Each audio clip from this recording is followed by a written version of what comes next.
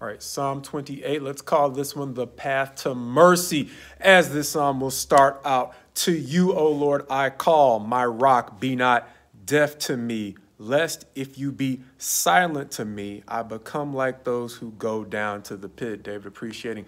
not only the need for God to listen to the things that he's saying, but if God listens and doesn't counsel him, it doesn't matter. David realizes that his life is dependent upon understanding the ways in which God will counsel him into a deeper understanding of life and its problems. And so he is going to go on to say in verse 2,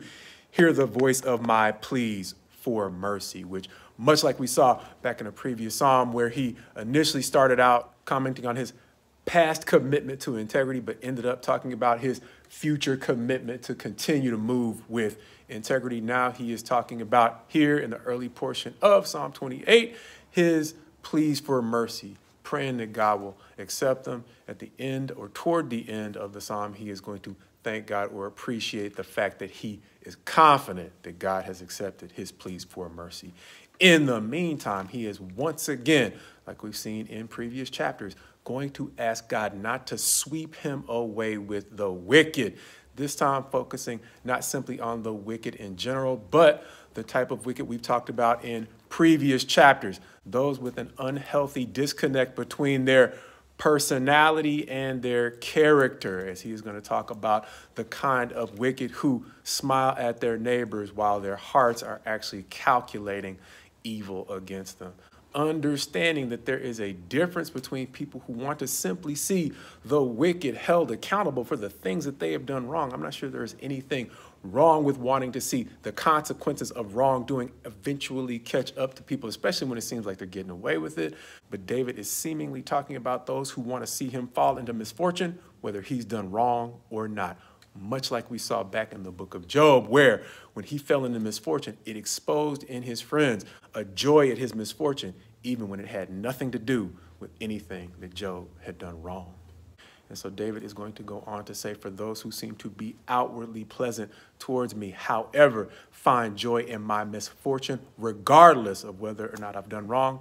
give to them according to their ways. As he is going to go on, as we said, toward the end of the psalm, to thank God for hearing his own pleas for mercy. As we often see in the Psalms, David is going to conclude with not simply focusing on giving thanks and acknowledging God for the things that he's done for him. He is going to say that God has been his strength personally, but he is going to thank God for the way in which he has been the strength of his people in general, as he goes on to conclude by asking God to be their shepherd and carry them forever.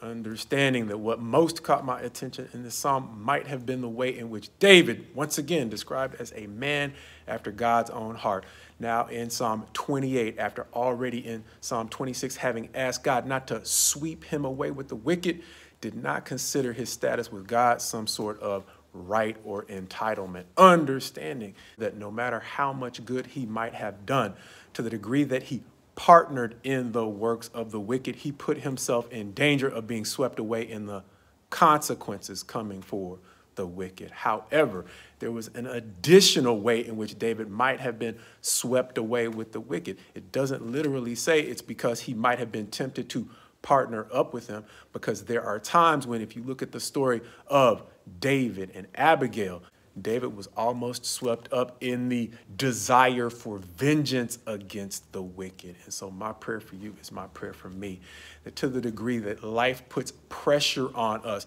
to partner up with people who are engaged in shady things, that we not jeopardize all that God has accomplished through us for the convenience of acceptance. Moreover, to the degree we find the strength to stand opposed to those who are doing wrong, may God give us the additional strength to overcome the provocation to retaliate against those who are doing wrong, either to us or the people we love.